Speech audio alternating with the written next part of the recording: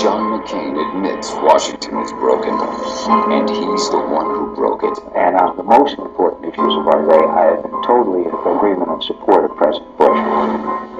He's been a Washington insider for decades, working for big corporations. There have been times when I have probably been influenced. The big donor buys access to my office, and we know that access is influence.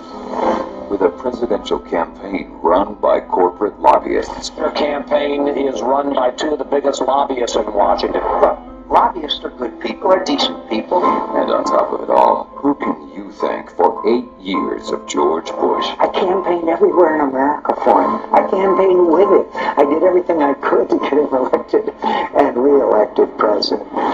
Thank John McCain. In times like these, can we really afford more insider politics? Can your family really trust John McCain?